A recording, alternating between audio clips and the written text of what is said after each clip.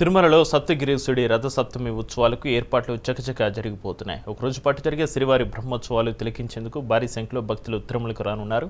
లక్షల సంఖ్యలో తరలివచ్చే భక్తుల కోసం సకల ఏర్పాట్లు చేస్తుంది టీటీడీ. ఫిబ్రవరి 1న శనివారం తెల్లవారుజాము నుంచే జరిగే మినీ బ్రహ్మోత్సవాలు రాత్రికి ముగుస్తాయి. రథసప్తమి ఉత్సవాల నేపథ్యంలో ఆర్జిత సేవలను రద్దు చేస్తామని వివరించారు టీటీడీ అదనపు ఈవో ధర్మారెడ్డి.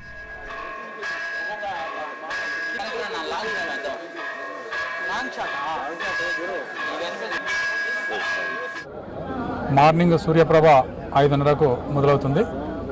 మొదలయ్యి రాత్రి 9 గంటల ప్రాంతంలో చంద్రప్రభతో ఈ రథసప్తమి ముగుస్తుంది. మొత్తం 7 వాహనాలు ఉంటాయి. మధ్యలో చక్రస్నానం కూడా ఉంటుంది. అన్ని ఏర్పాట్లు కూడా చేయడం ఎస్వీబీసీ లైవ్ టెలికాస్ట్ ఇవ్వడం జరుగుతుంది. ఈ లైవ్ టెలికాస్ట్ ఫీడ్ వచ్చేసి అన్ని ఛానల్స్ కూడా ఇవ్వడం జరుగుతుంది. సాంస్కృతిక కార్యక్రమాలకు సంబంధించి దాసాహిత్యం, అన్నమాచార్య ప్రాజెక్టు, తర్వాత